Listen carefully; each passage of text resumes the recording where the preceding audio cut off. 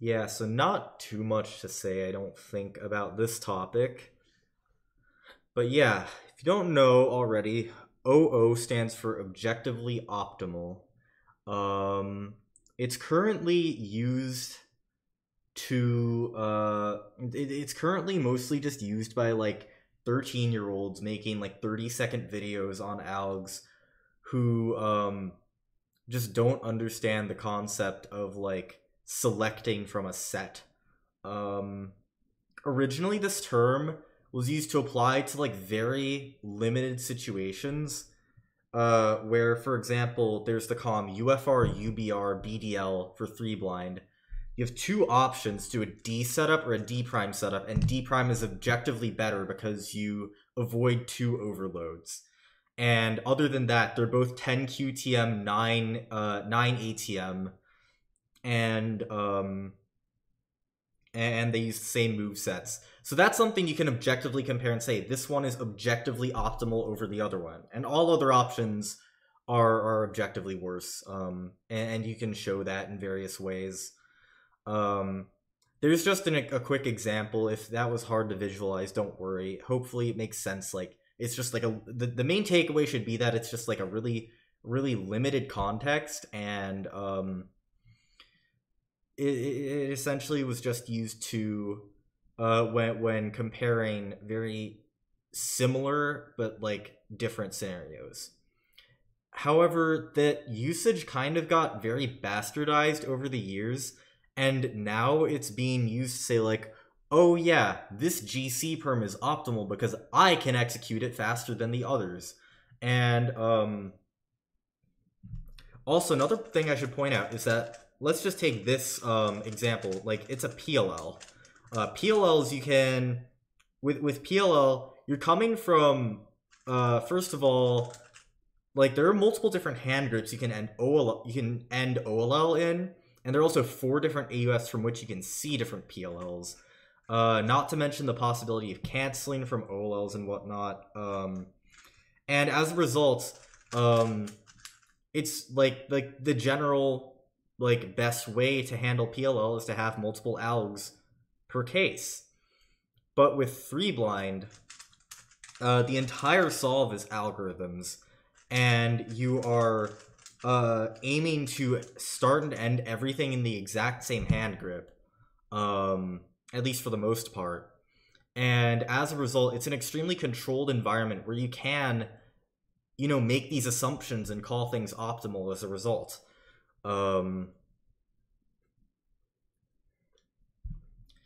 But yeah, like it's just super anti-intellectual and just against, you know, like at least what I consider to be, you know, the best way to handle algs for cited events, to call things objectively optimal, especially with like that's been said about F2L cases as well. That actually makes me like physically cringe whenever I see that. And all it does is it just contributes to the community-wide problem of just like kids being like really toxic about basically anything they possibly can. It's really stupid. I don't need to get into it. You all know. But yeah, you'll just see kids go like, "That's not objectively optimal. You suck." And yeah, I don't know. I think most people are fed up with it. What are y'all's thoughts? I don't really have too much more to say, honestly. Like, it's a pretty simple topic, but you know, kind of might have need to be discussed a little bit.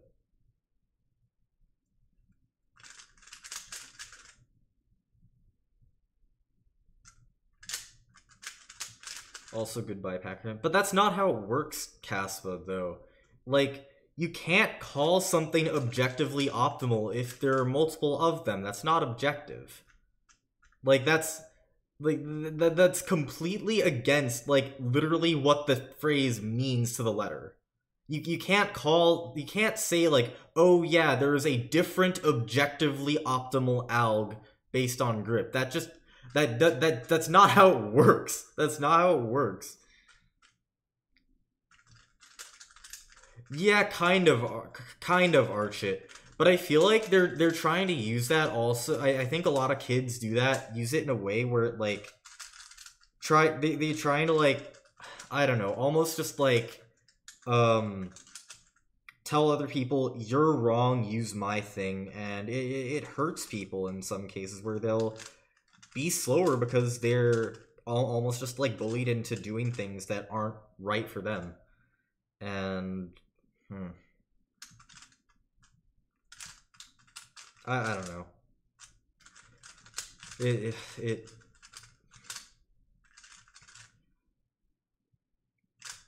I mean, like, at that point, I don't think it's even necessary to like come up with that term Lakuki. You just say like I feel like it's even just sufficient to just be like I can do this alg the fastest. Like that says the same thing just fine. Like, yeah, I do this alg I do this alg fastest for that case. And point taken, you know? Like, exactly, hits crits. Yeah.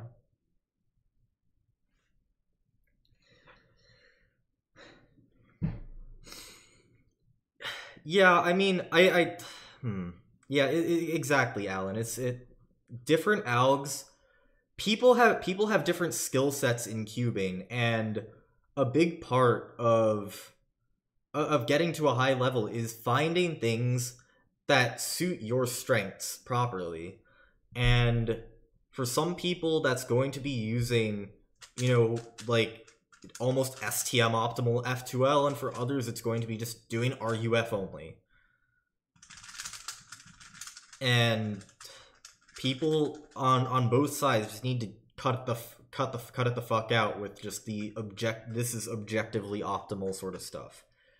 Like, it makes sense when you're thinking like that versus, oh, I can't even do that alg anymore, but it's like that versus dude, I can't even do that alg anymore. I'm just so not used to it. Like, that versus that. Can't do it anymore. Dude, that took so many tries. Holy shit. Because I'm just so not used to doing the bad alg. Like, I've just completely, like, rewired my brain to just not even think about that as a thing.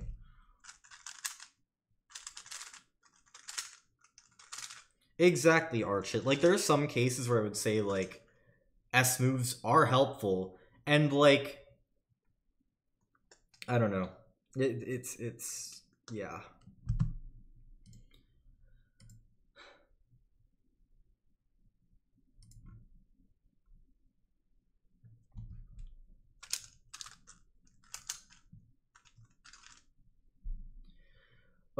Yeah.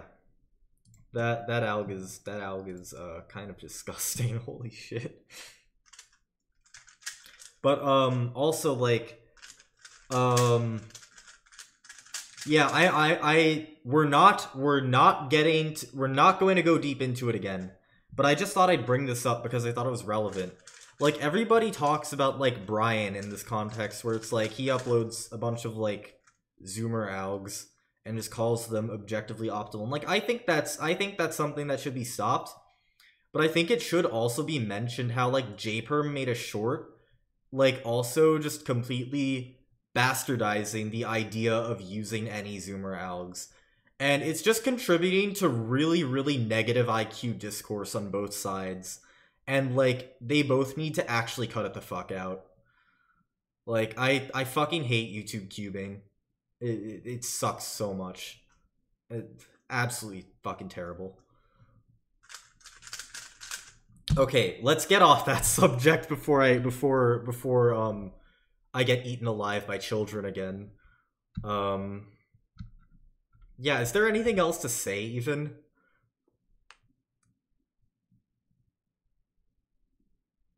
Cause like, I don't know. I think we've hit a lot of the main points. Like, it's a pretty open and shut sort of thing. It's like, yeah, I agree, Grego. How to consider something objectively optimal? I think it's just a really limited case by case thing, and again, it mostly applies to comms for 3 blind, where it's just like that's obviously objectively optimal for this case. It's an 8 quarter turn. It's an 8 quarter turn commutator, which is always optimal, and it's RUD with no reloads. Like, that's something you can call objectively optimal, just because there isn't any possible way that anything else would be faster, you know?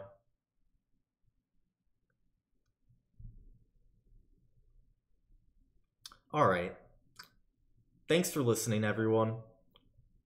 Hopefully this was all pretty. This was a pretty chill rant. Let me know how you felt about this in the comments or something. I don't know.